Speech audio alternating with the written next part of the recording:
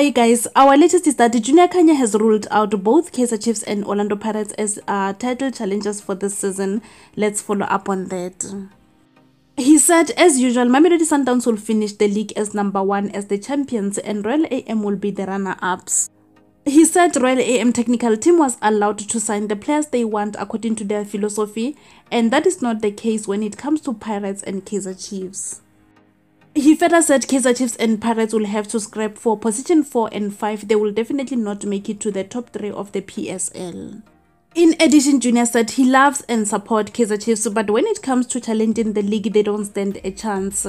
And that's all we have for now. Please remember to leave your comments down below and let us know of your take regarding what we've covered. That will be all from me. Thank you so much for tuning in. I'll see you again next time. Bye.